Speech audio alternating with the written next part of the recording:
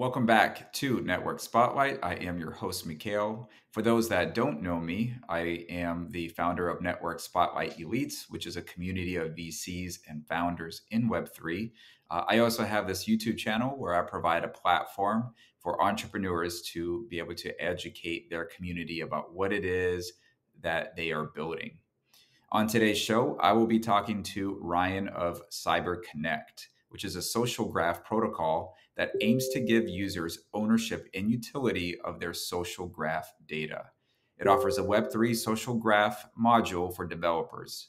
Cyberconnect is also powering Link 3, which is a Web3 native social platform built on top of Cyberconnect protocol. Lots to go over. I think you'll enjoy the show. Please subscribe to the channel, like the video, show support for our founders, and let's begin.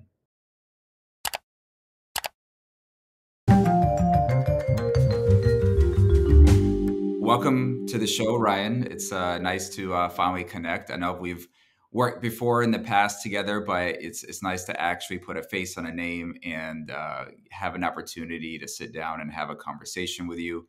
I know you've been busy with Cyberconnect, so let's just jump right into it. What is Cyberconnect? Yes. Well, thanks so much for having me here. Cyberconnect is a social graph protocol where we want to give back the data sovereignty to users, and that kind of enables developers to prepare for mass adoption and network effect within this social space where they can build on top of those social connections, social data to enable their applications to be more engaging. So why is the social aspect of Web3, why is that so important? Well, a couple of things. One thing that it comes from my background. I've been working in social for quite a while now. My last two startups are also in the Web3 social space. Um, I think one biggest reason why social is really important at this moment is a lot of technological transitions happen when people actually like when the tech hits massive scale. Like DeFi is really fun. However, it only touches those amount of users that care about trading, that care about speculating. It's kind of similar, but back in the day when like mobile was just beginning, where people are designing a lot of e-commerce stuff. But what really brought like e-commerce to mass adoption is actually those social elements. Like with Facebook and Instagram actually took off. Like everybody now are on a different platform that is just widely adopted, and then the other aspects those technology brought can be like spread out a lot faster. um, I think this is what we observed before, and now I think social can really onboard a lot more users into Web3 in general, and then they can start doing all kinds of stuff that's already being played out, like DeFi, like NFT communities.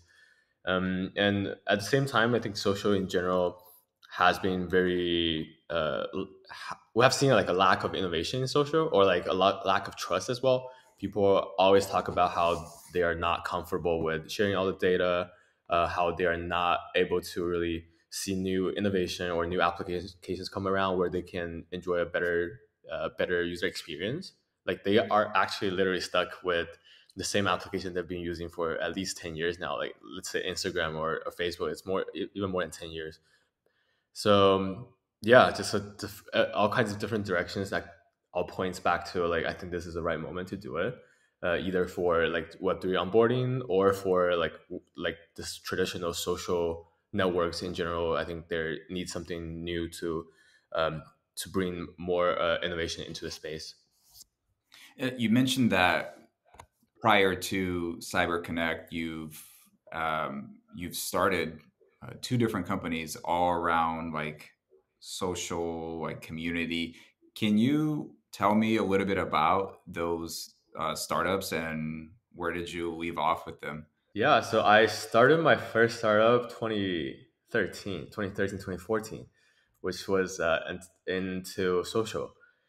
Back at the time, a group of my friends were our co-founders were thinking everybody is posting just nice photos on Instagram, posting those like uh, either highly filtered, photoshopped, nice photos of them doing like adventure stuff, or they're showing off their workout out and all kinds of stuff. They're just very small aspect of people, and it doesn't really look that real, and it creates like a strong barrier for anyone to post stuff or interact with their friends. So what we did was like was pretty much like be real, but back in 2013 and 14. So people had to post something more natural, more spontaneous, and like they have to interact. Like they turn on both cameras to take a selfie, as well as like a photo of someone they're hanging out with.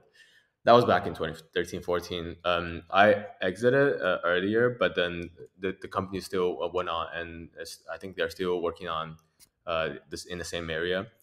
And my recent company, like my last company, was called Lino Network and DLive, which we were targeting content creators and helping them monetize better through crypto. It was back in 2017, and we built everything. We built our own blockchain on Cosmos to support the kind of transaction that we want, like the specific transaction for content, like when people create a post, when people donate on a post, when they subscribe to a post or subscribe to a content creator. Those transactions all happen on chain, especially those monetary ones like the donations. And then we have a incentive model, or like the token inflation model, where there is a content reward that's rewarded to the best monetized content.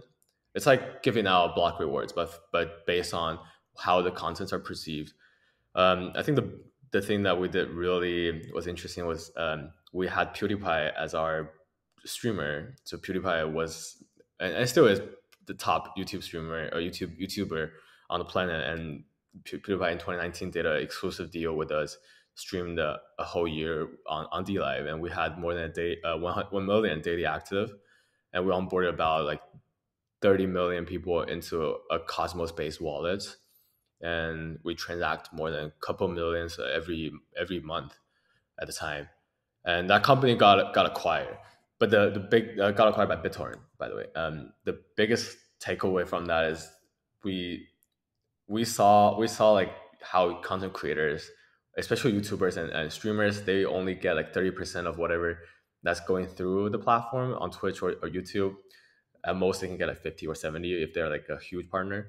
But we see the monetization problem and the distribution problem, where a lot of them are getting the these their channel getting canceled.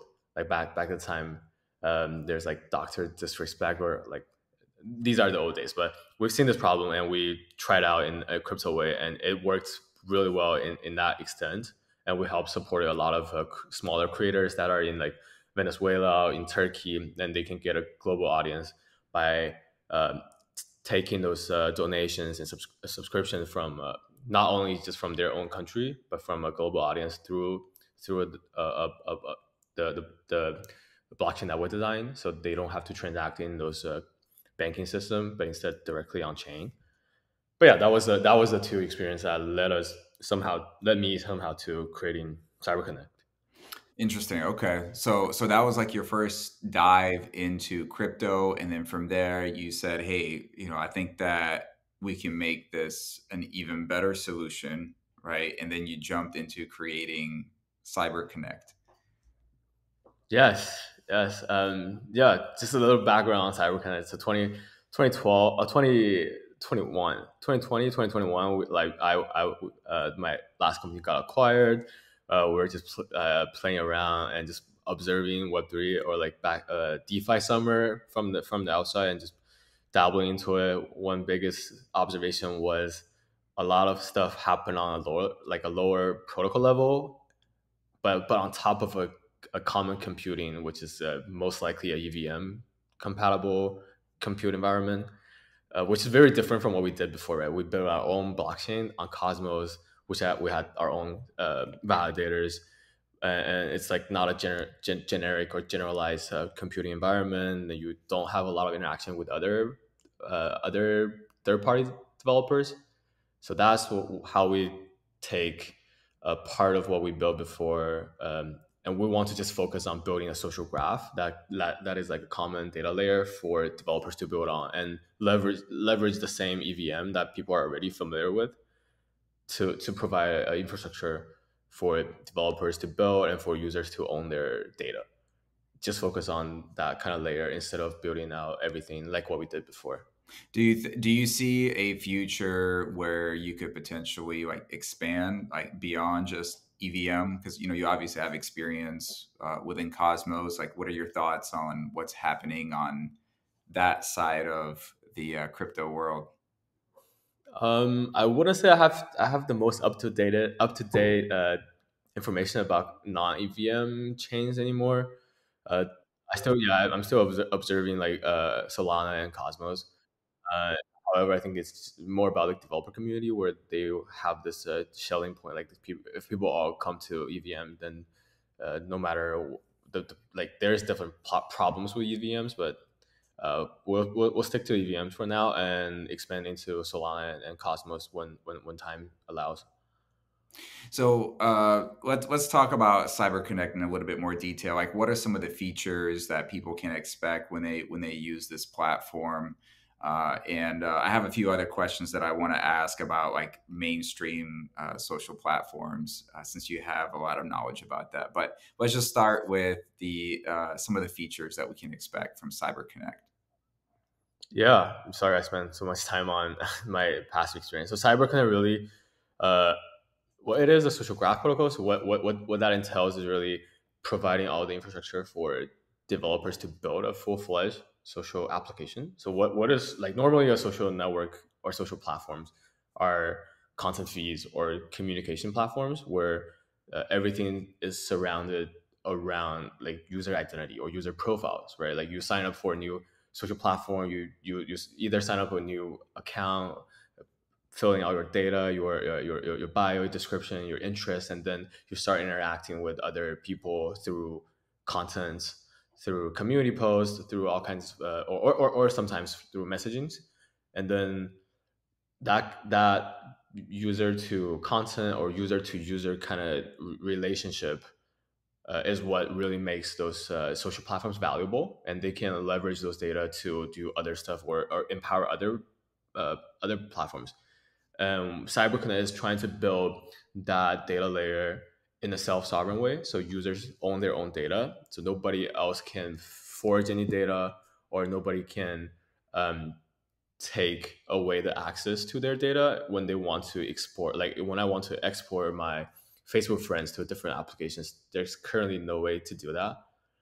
um, so CyberConnect itself is really trying to provide that data layer that's publicly accessible and really follows the owner, the user sign up. So you imagine when you log into any platform, you can directly log in with your CyberConnect profile, and then you don't have to fill in any other information. And your followers, your friends, your previous contents are always available in a different application.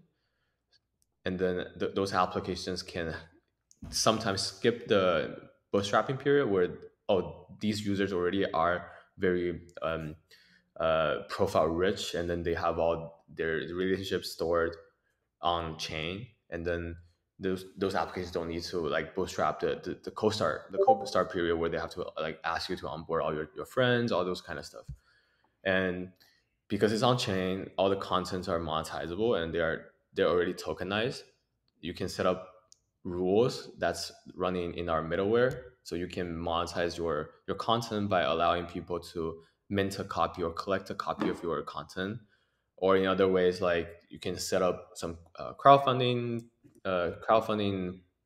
content where you want to raise funds directly, or you can create communities around how only these kind of people can subscribe to me. Like only the let's say if you want to create a Bored Ape Yacht Club community, you want to set up a profile that only allows um, people with the Bored Ape to subscribe to you, and you can create exclusive content that only your subscriber, those ape holders, can view those content. So it really enables on-chain programmability and monetization through this also shared database that's being used by different applications. To put them into specific words, so there is the Cyberconnect CC profile, what we call. So Cyberconnect profile, everyone owns a profile, which comes with a username, comes with the basic metadata and also avatar.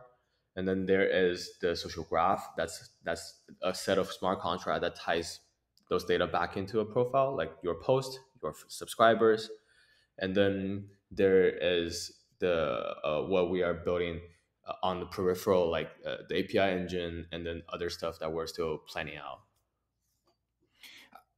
I imagine like starting a whole different social platform, because a lot of this has to do with human behavior, right? You have to really understand what makes people tick, what makes people like be engaged. I mean, I imagine it's a very difficult, tall order, but I love the fact that you're tackling this because right now we have before social media we didn't have anything, and then we had a few years where people have learned how to behave and think when it comes to these social platforms. And then we had these online dating platforms, right? Where at first it was kind of like considered like almost like desperate, and then everybody was very much felt like it was normal to swipe right or left.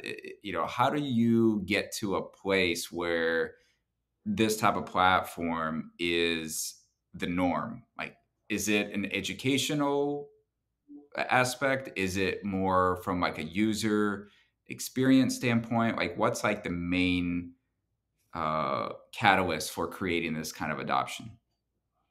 Yeah, like why would you why would you choose a different social platform? Do you have a do you have like is there a reason why you might want to migrate to a different platform? If I'm not satisfied with my existing platform, then I think that opens up the door for, okay, what are my other options, right? I Yep. wonder if, when you talk about monetization, right? People monetizing, people automatically think, okay, YouTube, you can monetize that. And maybe they don't understand that they're only collecting, like you said, 30% of the revenue, right? Yep. And there's an opportunity to kind of quote unquote cut out the middleman, right? Which is essentially what blockchain technology does through the use of smart contracts. So is it just a matter of education to help them understand that, or what do you think is going to take for that mass adoption? Yeah, yeah. I think your answer to that kind of also is what I was trying to answer. Really, we have to find a product market fit where that's something like you can't just say, oh, because there's a mistrust among Twitter or Facebook that people are just going to stop using it, but more like there's something missing and this new platform is actually providing, and that's more concrete than just like trust. Maybe it could be like you can't just put a decentralized anything to work, right? You can just say, oh, this is a decentralized Uber and let's use this different Uber, or like this is a decentralized Twitter, a Twitter clone that lives on blockchain, and then we can all just use it. It fundamentally has to solve something. And the way we are seeing it, Cyberconnect only provides the infrastructure layer, and finding the product market fit on the product level, or like a more customer like accessible level, is what we've seen, either going through some niches that only the crypto community is like focusing on the crypto community, the crypto tweets, or like those content can be a strong influence to have people migrate off of existing platforms, and then like take off from those niches to other areas where we get more recognition.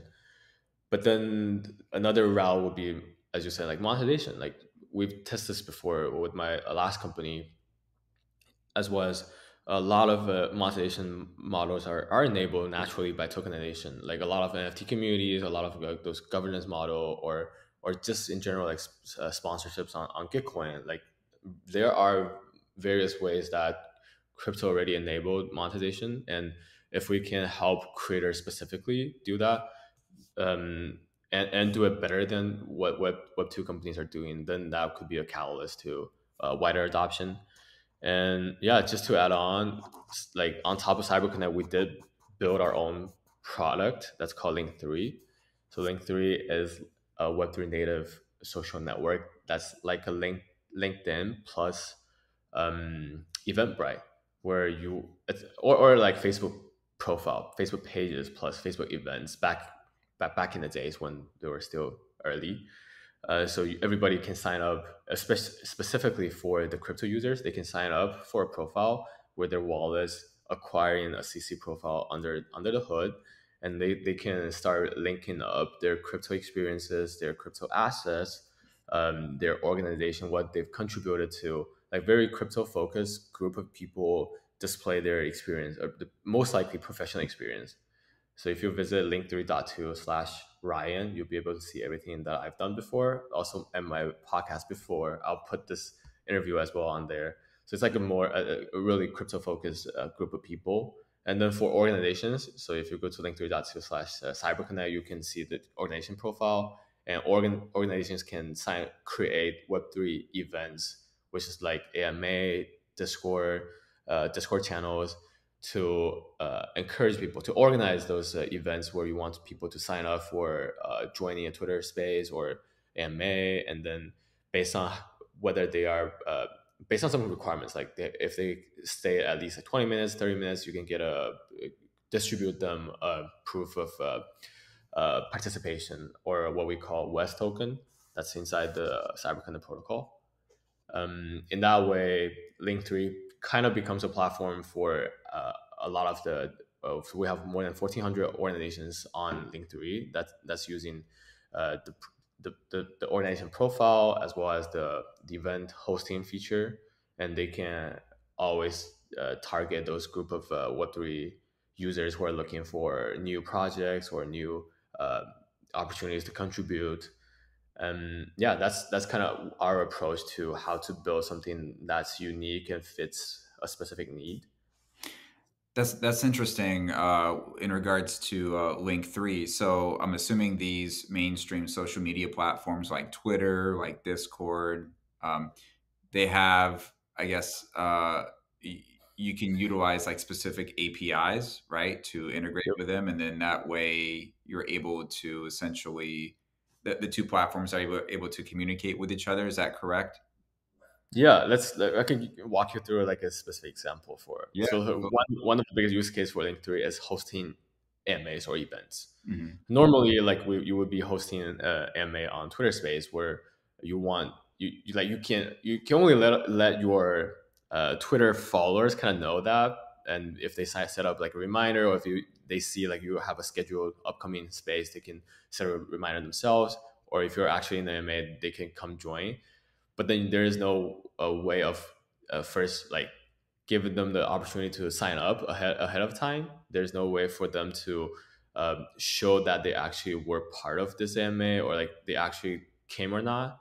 And there is no way of the organizers to show appreciation directly, like, oh, I can kind of recognize these people are early in my like early community calls, or in my product updates calls, or just like normal AMAs.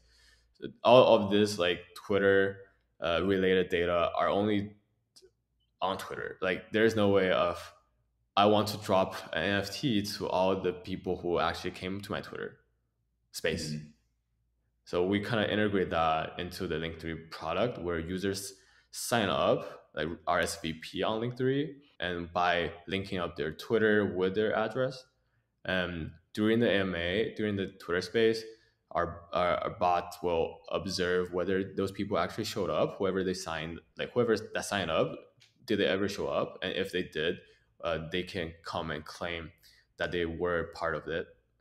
So that's how we're leveraging those APIs, and also like providing extra functionality to the organizers. Like organizers, like sometimes they always have this demand of trying to issue NFTs or trying to reach those wallet addresses, not only just on the Twitter account level. Okay, so it sounds like Twitter, which is considered to already be somewhat of a crypto centric platform, but you're taking it a step further by really targeting these crypto communities, and you can do things like rewarding participants with an NFT, or you can just really be more target specific, because everybody on this platform, Link3, is, you know, has an idea of what crypto is. So if you're hosting like Twitter Spaces, for instance, and they're revolved around blockchain technology, then you can leverage Link3 to kind of target that audience a little bit better. Yes, yes. Yeah, like right now, if you go on Link3, there's probably probably 200 events that's scheduled for the upcoming week or month, and users can just look through all these different events that's going to happen eventually on Twitter or on Discord, but they can browse like what kind of organization they're interested in, what kind of topic they're interested in, and they can just RSVP through that. And organizations have a better view of, oh, these are the demographic. Like all my audience that actually came are ape holders, or they're punk holder, or they're interested in like knowing more on like Arbitrum, because their on-chain data shows that they're playing around with Arbitrum and stuff, right? Like you get more dimension than just a Twitter, because Twitter is only on the traditional social side, not really on the Web3 interoperable data side. Like there is no way for people to link up a wallet to a Twitter. But yeah, Link3 is a product we built first to solve a problem that we see in those communities where they're having a hard time trying to organize those events, and having a channel to distribute those events, as well as those functionality, as you said, like the rewards and stuff. At the same time, all the Link3 data are written onto Cyberconnect protocol. So now we're opening up this opportunity for people to build. Like we are really welcoming people to build into this ecosystem and leveraging those data. We already have 130,000 profile holders, Cyberconnect profile holders, and we have, as I said, 1,400 organizations already using Link3. So all these data, all these past experience, like past history of users interacting with these organizations and Link3 events can be leveraged to build other social platforms. It could be a content specific platform. Like someone can build a Twitter clone, or someone can build like a DAO community tooling that based around users' history of interacting with those organizations on Link3, because all the data lives on a shared data layer. And yeah, speaking of that, we are actually hosting a hackathon right now. That's going from February the 7th to March the 13th, where we invite a lot of developers to build on top. Currently, we have like about 50 to 60 developers that's actively building, and users can expect some new product coming out of Cyberconnect ecosystem after the hackathon ends. So not only Link3 is the only product, like Link3 will not be the only product that lives on CyberConnect. And I'm assuming you're going to post these updates on the CyberConnect Twitter profile. Yes, yes. Please follow up on CyberConnect's Twitter. Yeah, absolutely. I'll make sure to include the links in the description. Question for you, Ryan. So, you know, Elon Musk he's kind of like crypto, very volatile, right, in his thought process. Is there a scenario where, let's say tomorrow, he says, you know what, you know, we don't want these integrations to be available anymore, and you know, what would happen to, say, you know, Link3 if that was to transpire? Yeah, that's a great question, and we are actually seeing a lot of restriction from Twitter APIs all the time, and that's why one of the reasons why we are building a universal accessible layer, right? Like as I said, if Twitter is entirely built on top of a decentralized social graph protocol, that there wouldn't be anything like API restriction or censorship. Everybody's seeing, like, if they're building anything related to Twitter, they're seeing like restriction on their API all the time. Um, there is little we can do if they shut down the entire API. Probably a lot of the products on that's in Twitter in crypto space that involves Twitter are not going to be able to operate if they shut down the API. However, I think that could create more potential for people to build on a shared data layer. That's what Cyberconnect is building. So already people can build an entire Twitter clone on top of Cyberconnect where the data all lives on chain and lives in a public accessible place. Play along with me in this scenario. Let's say I am a very negative person, to say the least. I'm putting out a lot of bad information. Information that if I was on Twitter or other platforms, like most likely it would get me banned. Okay. But because Link 3 is decentralized, I don't really have any fear. So I'm just letting all out, right? I'm putting all that information out there. From your like humble opinion, like what do you do in that scenario? Is it because it is decentralized, like do you allow me to express myself in whatever way I want to, or do you step in and provide some kind of restrictions there? That's a great question. I think content moderation is always the one of the hardest problem for any content focus or social media type of platforms. The protocol itself is really enabling more possibilities like like data interoperable kind of a design space, but not like encouraging people to leave just very negative or just wrong like false facts in a decentralized way. Like moderation happens on a upper layer that like the protocol itself is really providing the data accessible, but not caring about the content itself. But applications built on top have the responsibility of doing content moderation because the platforms are actually still abiding to the local laws, right? It's like Uniswap as a protocol, it lives on a like universally accessible Ethereum network. But then Uniswap or a lot of these dexes, their trading application or the front ends are still under uh, the same laws that governs other centralized exchanges, if that makes sense. So it's on a different layer, and we still got to do all we were doing in Web 2 to prevent contents from being just terribly wrong. Right. So it sounds like what you're saying is you're providing a more decentralized option, but at the same time, not so decentralized to where it's a animal that's like out of control, got a mind of its own. Exactly, exactly. Yeah, like technological like advancement only provides optionality. But those optionalities still has to live in the same space that like that governs every other platform. So you can't just build a platform where right like everything is false or everything is negative. Uh, that's not providing any value.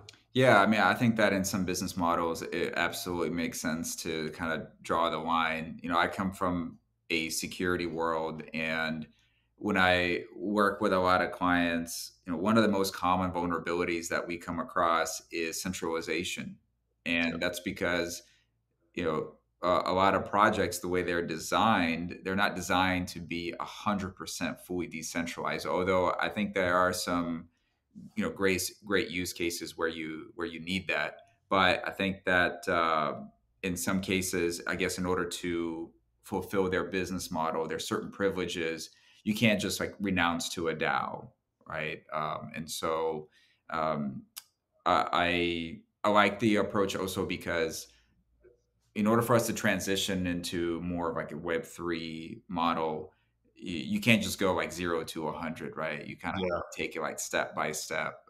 And so Yeah. it sounds like you're transitioning people from where we are currently to this, one step at a time, which is, the ability to, maintain sovereignty, the ability to monetize your data, and all these other things that you talked about in regards to Link 3. So I'll make sure to include the links in the description. Ryan, it was a real pleasure to talk with you. Any parting thoughts for the listeners?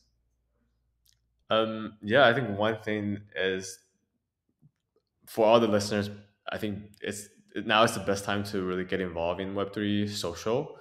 because as I said, like a lot of the timings are pointing to this year or the coming year to be the prime for a lot of the Web3 social protocols, and as well as like a lot of different experiments.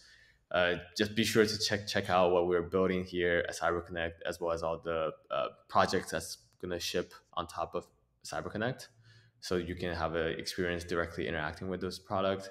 Or if you're a builder, yeah, please consider incorporating some of the universal social graph that we are providing to your product.